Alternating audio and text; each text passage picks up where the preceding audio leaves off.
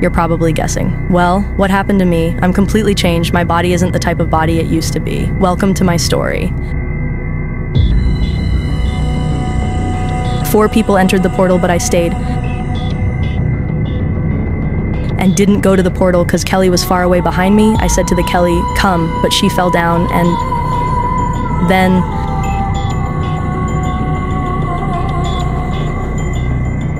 this is awkward. It's like I'm living in a whole different planet. I mean, I'm human being in the inside.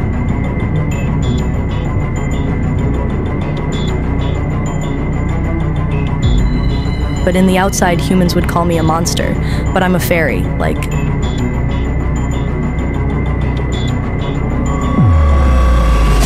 But the odd thing is, where the fuck is Ben and Angelita? I always think of them. They both entered the same portal, but my 2 other friends is with me though.